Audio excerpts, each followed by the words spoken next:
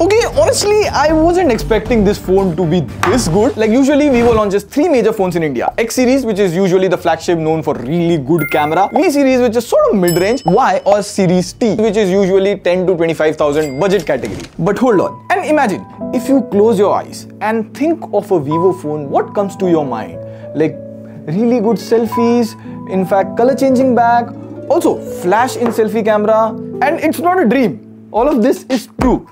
But wish they made a phone with good camera like X series and good performance like series T. That's what audience like you and me want. Enter Vivo V40 and V40 Pro, and hold on to your keyboard. This is a surprise. This video is going to be an interesting one. Let's go. Now, before we proceed further, these are the things that you get inside the box. You get the phone, a case, some paperwork, a 80-watt fast charger, Type A to Type C cable. So whatever you need is inside the box. Now, mostly we'll be covering the Vivo V40 Pro, and most of the specs are quite similar with Vivo V40, but wherever necessary, I'll mention the differences so you have an idea of both the phones. Now, there are 3 interesting things that you should know about the Vivo V40 series, but apart from that, there's also the usual stuff that you expect. It's the build of the phone, it has a glass back, it feels quite light in hands, it weighs around 193-194 grams. In terms of glass protection, it comes with short alpha screen. Also, you see the design when light falls on the back. If I tilt the phone in different angles, you can see this wavy texture. The V40 Pro comes in these colors and the V40 comes in these colors. Now, design choices are subjective, but what is not is this. You get a 120Hz AMOLED display, and this time around both the Vivo V40 series come with stereo speakers. Yes, it's here finally. Long wait. So I was rewatching the Spider-Man Across the Spider-Verse. I especially found the colors to be more punchy when compared to other phones, and the sharpness and all is quite on point. And there is support for HDR on Netflix and YouTube as well. And outdoors also the display is quite visible. Since the display is curved on all sides, it feels like you're holding all display in hands. It has a peak brightness of 4500 nits and 1200 nits of HBM. It's good to see that brands have started mentioning HBM along with peak brightness. Finally, after so many videos, they listen to Team TechWiser. Another upgrade this year is both smartphones have IP68 water resistance, which is a good welcome upgrade. At least it gives you a peace of mind if your phone goes chapak in water. So overall, the upgrades in display, speaker, IP resistance is good. Another aspect which is upgraded this year is performance. This year on the Vivo V40 Pro, you get Dimensity 9200 Plus, 8GB RAM, 256GB storage. Now again, processor names are confusing and for a reason, but Dimensity 9200 Plus is closer to Snapdragon 8s Gen 3.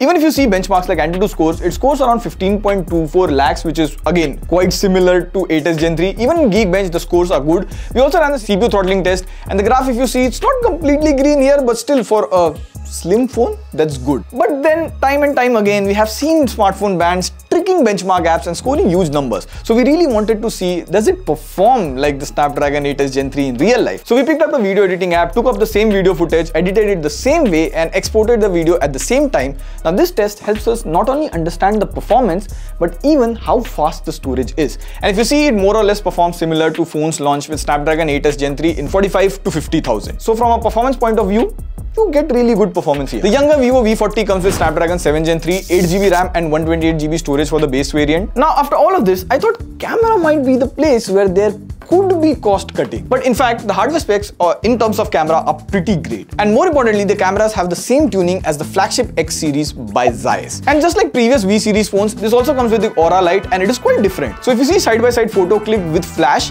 and photo click using the Aura light, the Aura light photo here looks so good as the light is quite soft. Plus you get a light temperature adjust option, so you can click pictures using this from light colors to warm colors like this, depending on the lighting situations. And in the portrait mode, you get some good options. Like if you tap on this small Zeiss circle, you get different options for different types of Zeiss style background blurs. Like you have cine flare, so if you click pictures in bright light, then choose this option and it adds a cinematic flare in the background. Make sure you have a sun in the background as well.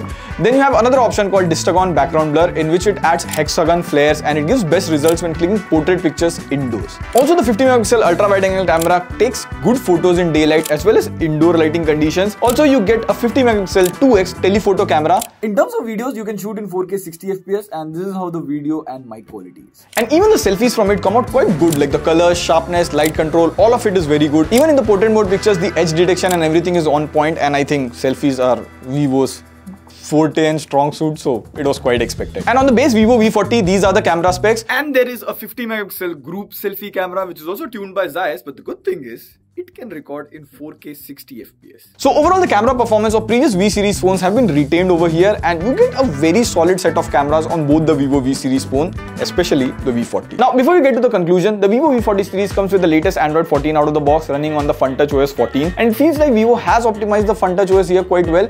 As you can see, the app animations or the overall animations on the UI are pretty fast and smooth, and you do get some amount of customization options like changing the fingerprint unlock icon or changing the charging animation and all of that. Also, you get some pre-installed third-party apps which, if you don't like, you can always uninstall. In terms of battery, you get 5500 mAh battery on both the devices, and in my usage of clicking quite a lot of pictures, videos, scrolling through Instagram, gaming 2 times a day, it easily lasted a full day on a single charge. And speaking of charging, it supports 80 watt of fast charging, charger included in the box, and it takes about 40 to 45 minutes to charge 100%. So what's the conclusion here? See, the Vivo V40 Pro starts at 49,999 without bank offers and everything. Vivo V40 starts at 34,999 again without bank offers and everything. And usually Vivo V series phones are priced slightly premium. The Vivo V40 Pro goes on sale on 13th August. Vivo V40 goes on sale on 19th August. And here's what I have noticed. The whole selling point of Vivo being camera-centric phones have started working now when the overall phone is good. Let it be their any series phone, even their X series or even this V40 series, if you see,